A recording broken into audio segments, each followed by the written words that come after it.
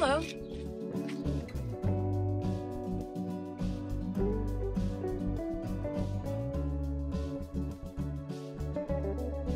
What I'm showing you here are two drawings. The first one is the very first division of space that I make within the parameters of my preparatory drawing for my paint sketch. I'm showing where I want the bottom of the table to land within the space. I'm showing the approximate place where the top of the flowers will be. And I'm showing the division of the space across the horizontal where the top of the table will be. And also a vertical to show some information about the wall behind my subject.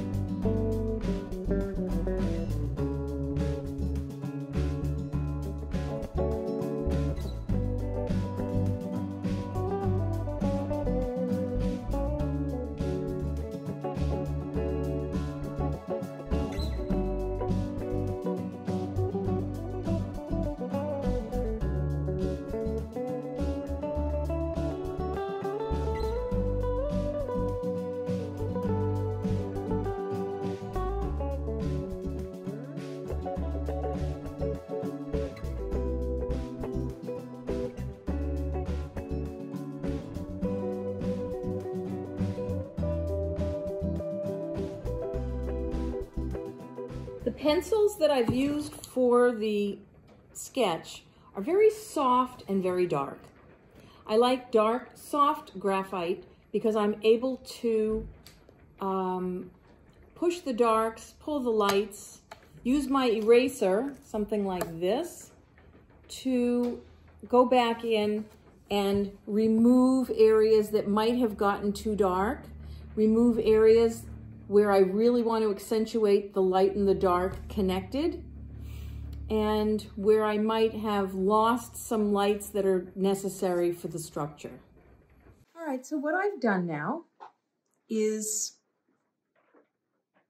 I made a pencil sketch so that I would be very clear about where I'm going. And I also have set out my palette. This is cadmium yellow medium. This is a crimson, which is the blue side of red. It's equivalent to alizarin crimson, but I think it's called quinacridone crimson. This is ultramarine and raw umber, which will help me make a very, very dark. And what I'd like to do is just start moving around. I've got water here and paper towel. And what I'm going to do is ultimately try to find the same darks as I found in this sketch. I'm going to start with my midtones. And I know that value is way more important than the color, so I'm just going to start, and I have my photograph up here that I'm looking at.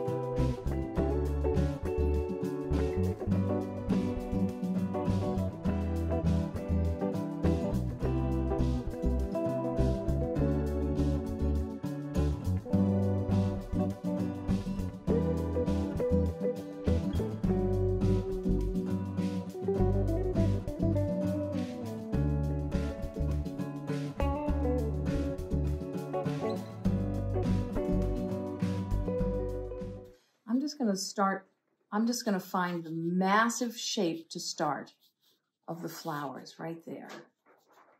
There. I'm just going to lift this up and take a look. Okay, it's coming along.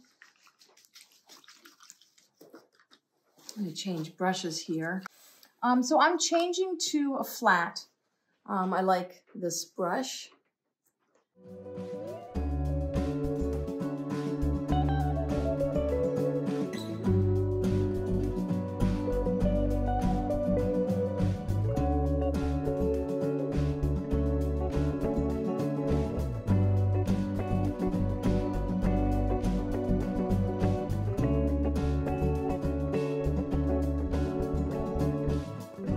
Side of the table, and then I can still capture some of the lines that I made so I know where I'm going, but it doesn't matter if I follow the lines. I'm going to be capturing what I want to capture, which is the light and the dark, and I have the structure because I drew it, so I'm going mostly with what I had originally drawn. I'm trying to keep this to a minimum in terms of time, which is what I do if I do this kind of drawing preliminarily before a painting anyway. I try to keep it to a minimum. I'm just trying to learn where are my darks, where do the darks connect. Here's a good place where dark shadow of this part of the table is connecting with dark shadow of this side of the base. And this one's round here. Here's edge there. And there are two parts of the table where there's some structural braces. It's actually a table that looks like a harp. Now I consider that most of the background here, and I don't love to call it a background because this color right here, the darkness of this color, for example, is as important to creating this feeling of light as anything that's in the foreground. Because the darks help to create the lights, and the lights help to create the darks, and sometimes the images in the background, what we tend to call the background, are as important for the whole structure of the drawing as anything else. So I'm considering that this area is really has just been touched preliminarily right now.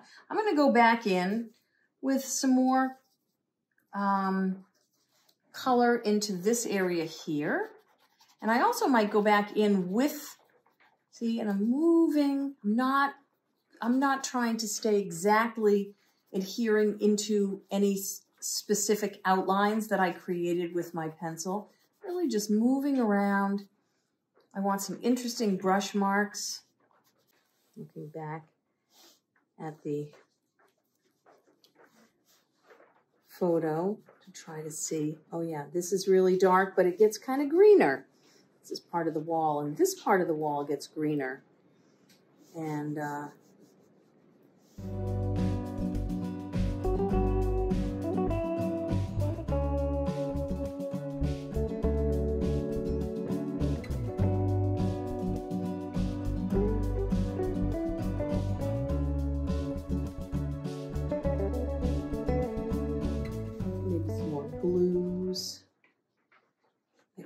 here. I could be working in oil, acrylic, watercolor. I'd be doing the same thing. I have to make sure that bringing some of this other dark behind the table here, because that area there is just a continuation of the wall in the background. So I want to make sure that I'm not making it look like it's a separate object. It's all part of that. And losing an edge in there. See that? I'm just going right over the edge of the table there. Doesn't matter. What matters is this light, and where I have placed this in the page. I'm going to rinse off a little bit. Notice I keep going back and forth, getting new colors without rinsing my brush. I do that often. I just stay with the same brush for a long time. And now I'm going back in. I'm just going to show you how I make some of these flowers with very few brush marks, just to really accentuate where some of those highlights are. This whole area. So one shape is standing in for 30 blossoms. Well, maybe 12 blossoms. Okay. There's a few little areas of light that are coming down there. I'll just put those in. When I want to go back and understand the structure, for example, I want to understand the structure of this vase better. What I'll do is sometimes go back in and redraw. So this goes like this, and then the stem goes like this, and then I can see the bottom there. Just so I know where I'm going. And I'm going to go in with something much lighter. Watch what happens here. Go in with something much, much lighter. And all of a sudden, the vase will start to come to life within the darkness here. There's that. Go back in. I like to change up the color every time I go back to my palette. Right there. And then it almost looks a little bit blue as it sits on the table. And then there's a beautiful little strip of dark, just a little shadow right there, with some of the light peering out from underneath it. I want to show you something that I do sometimes at the end of a sketch, even though I'm not at the end yet. Right here, I'm going to bring this here. Right here, there's a strip of light at the back of the table.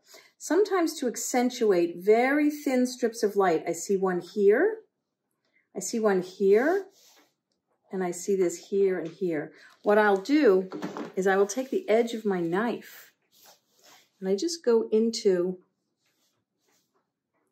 my pile of paint, just like that. And watch what happens when I just touch it to the table there. Just touch it. I can really say something about the light. And then this one, which gets a little redder or pinker, down here, right at the edge down here. There. And then in here, this might be a little hard because I'm working with a straight palette knife, but I'll try just to make a little bit of light right there. Just the smallest. Oops. Try it again. There, there. Just a little tidge of light. There's another little tidge of light right here.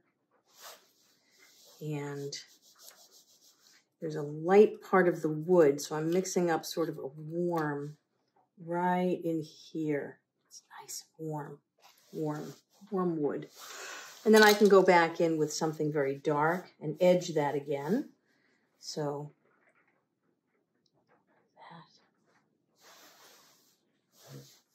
I'm not going to worry too much about this parquet floor. I don't think it's that important, but it is important to me that the light, it's very important to me that the light gets accentuated there. It's not that important exactly what color I make that light, but I would like to make it feel somewhat like a wooden floor. So I'm doing that. And then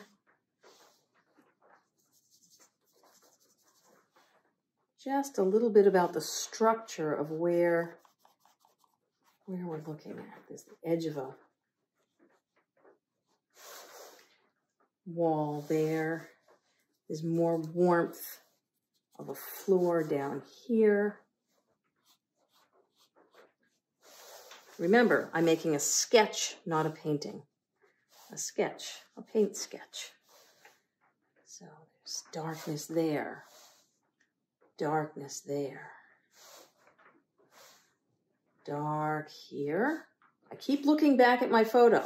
I'm trying not to make things up. I am remaining faithful to something that I'm actually seeing. And there's some beautiful little areas of dark in between some of the flowers at the bottom. This is what I'm talking about. If I make this area dark, this will become lighter.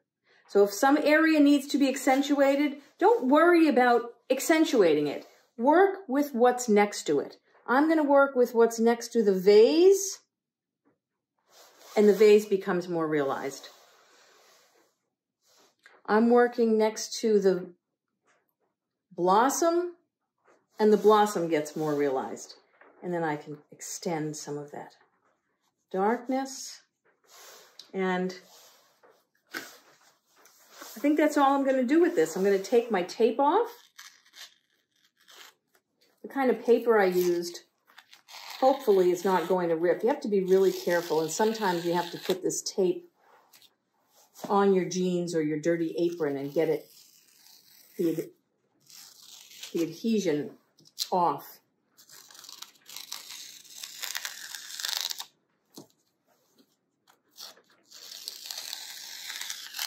And there we go. So thank you for joining me in the studio today, and I'll see you again soon. Bye now.